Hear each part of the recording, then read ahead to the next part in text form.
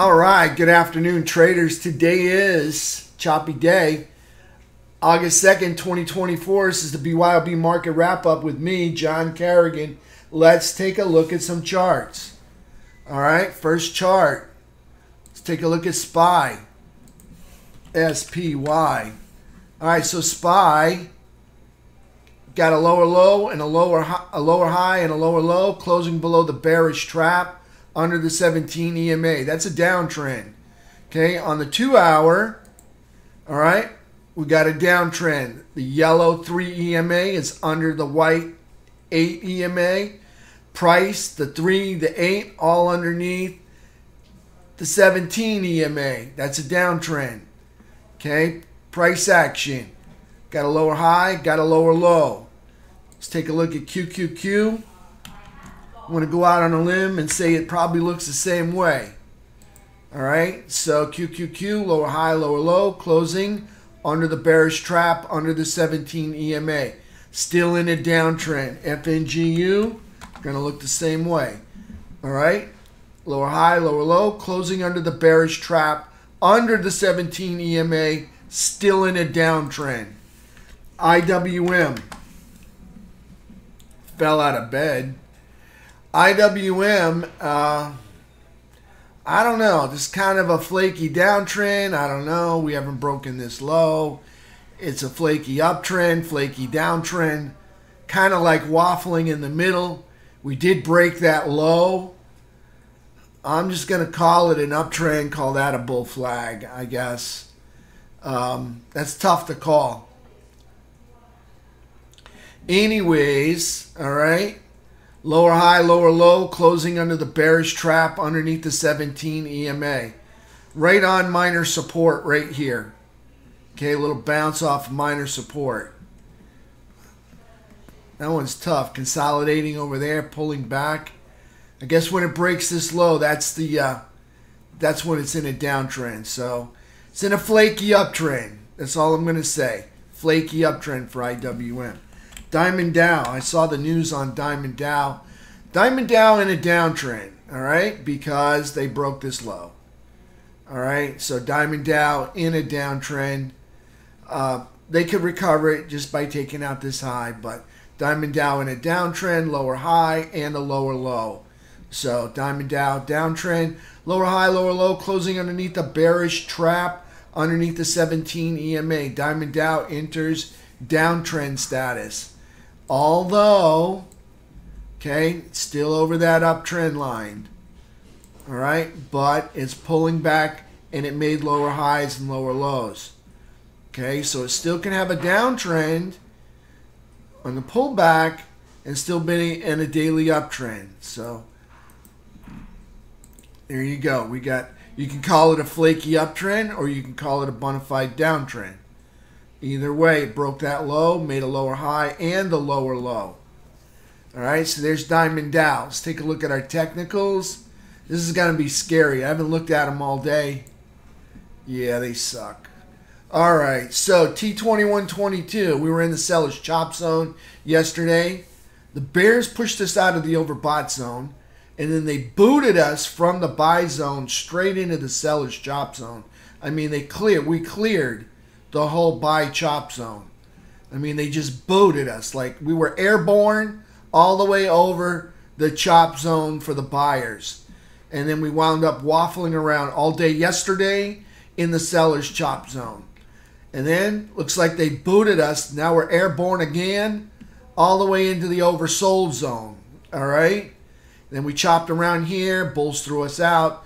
Wound up just chopping around inside the sell zone for the rest of the day, kind of lifting up right there. So not a pretty sight for T2122. Probably not going to look good on T2123.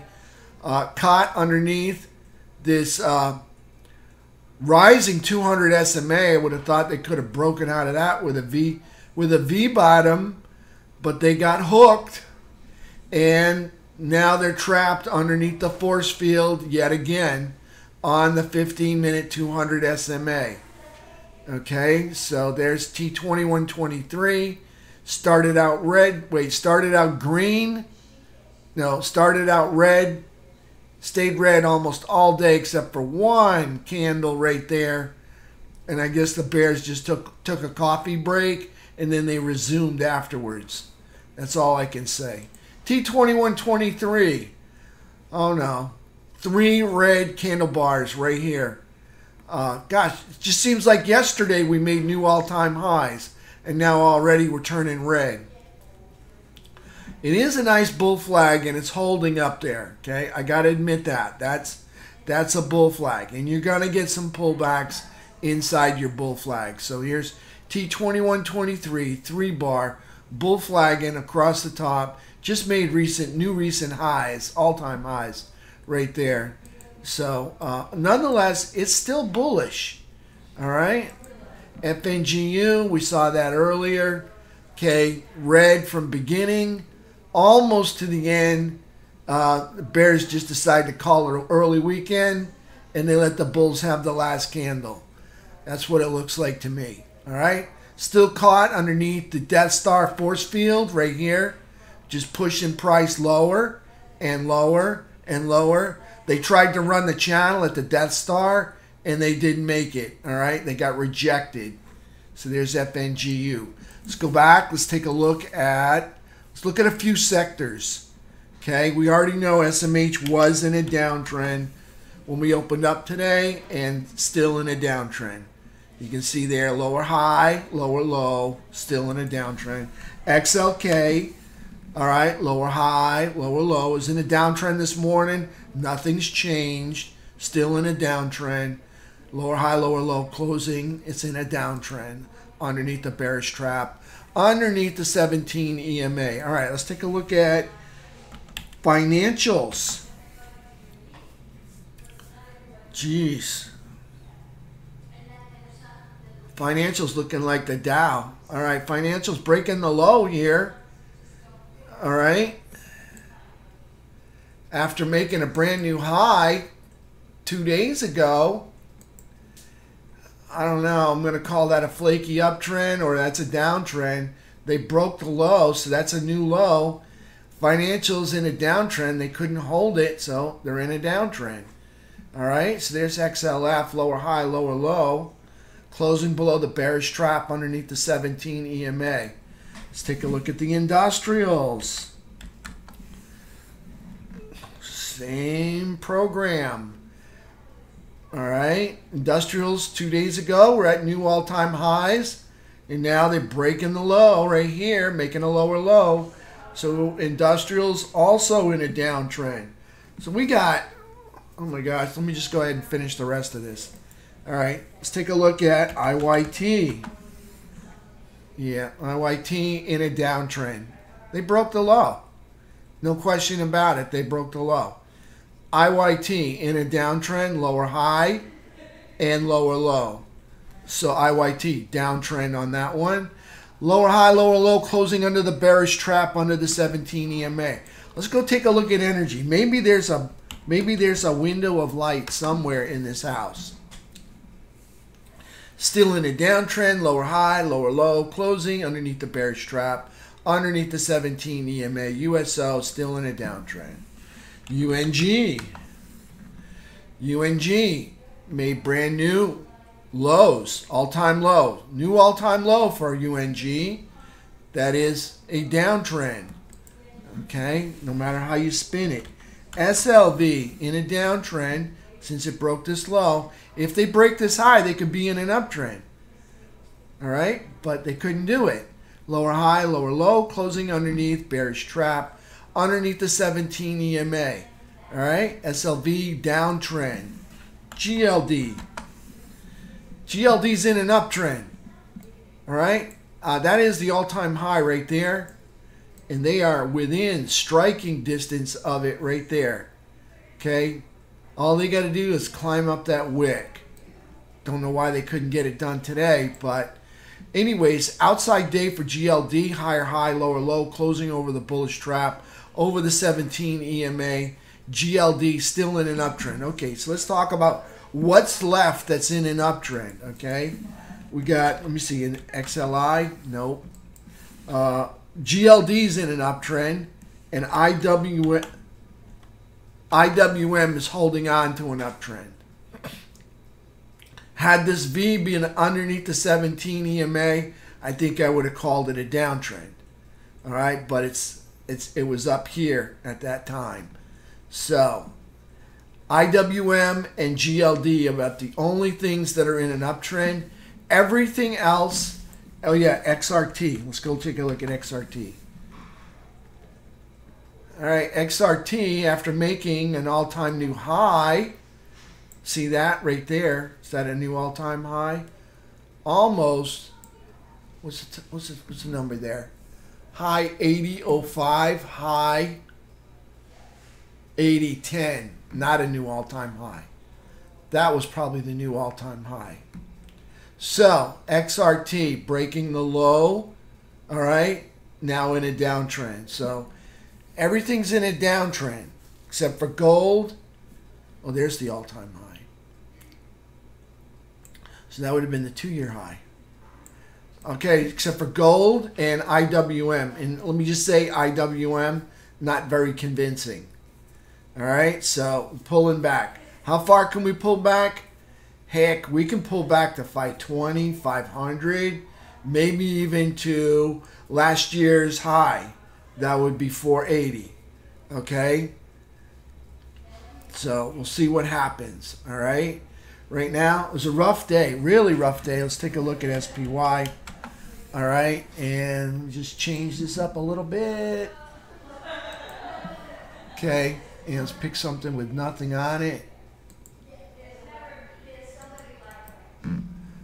Clean this up so you guys can see it. All right, so look at it on the 10-minute chart. All right, so we gapped down, never filled gaps, so the bears were in control. Okay. We had a nice 10-minute downtrend, and we took it right underneath this candle. Red erases green, and if you stayed in it, it dropped pretty far. It dropped from 536 all the way down to 529. That's a nice size drop, okay? All depends on how long you hung in there. But there were some pit stops along the way that were probably like some anchored VWAPs that probably would have been great profit-taking places. And I got to tell you, I didn't ride it all the way there because I saw some anchored VWAPs that I thought for sure price would be bouncing off of, and they didn't get a bounce off of it. So we kind of waffled in between two anchored VWAPs and never really got going. Then we had a pull back to VWAP. We played that. Okay, so here's the cross. Then we crossed back under. Then we crossed back up, and then we got stuffed right here by VWAP. Just couldn't quite close a complete candle over VWAP. See that? And that's one of my criteria for going long. Is, you know, I like to see a full candle over VWAP and not a doji and not a big topping tail candle. All right, if it's not a doji, I don't want a candle that has more wick than body and tail. Okay, because that's a sign to me that the bears own that time segment. Can I show? Yeah, sure. Go ahead.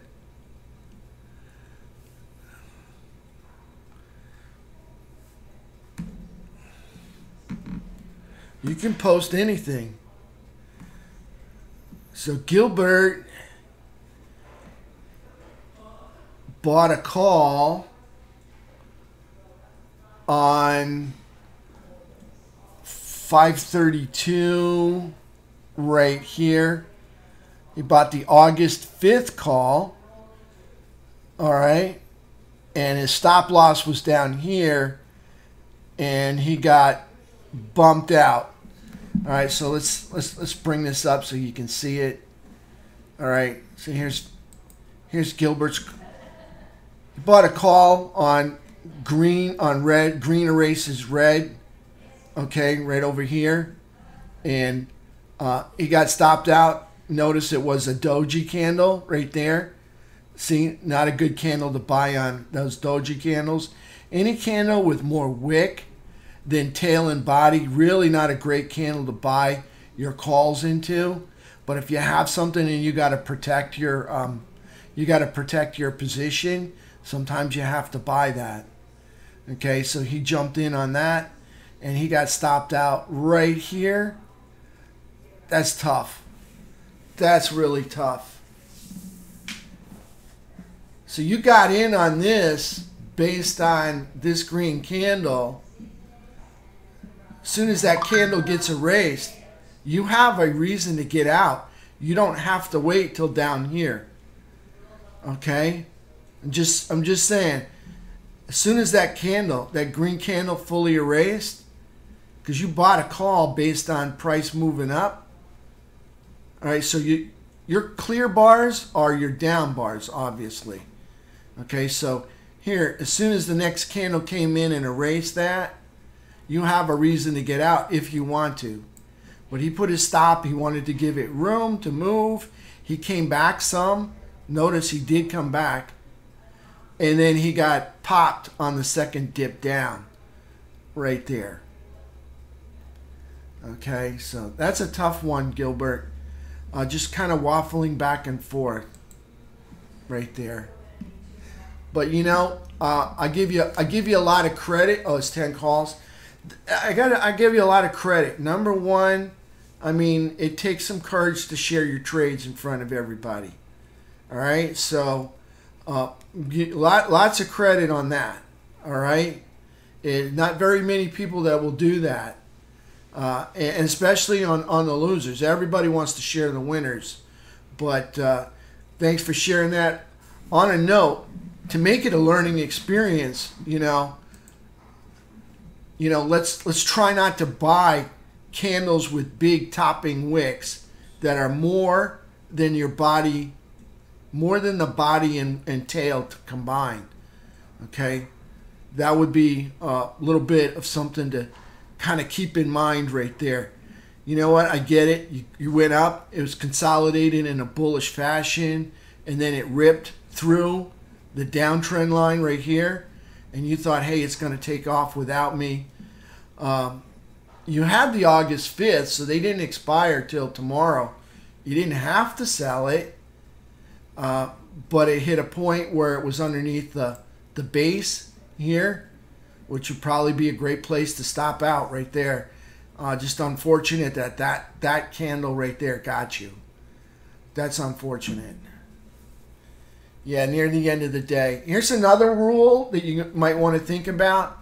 After 2 o'clock, be really selective on your trades.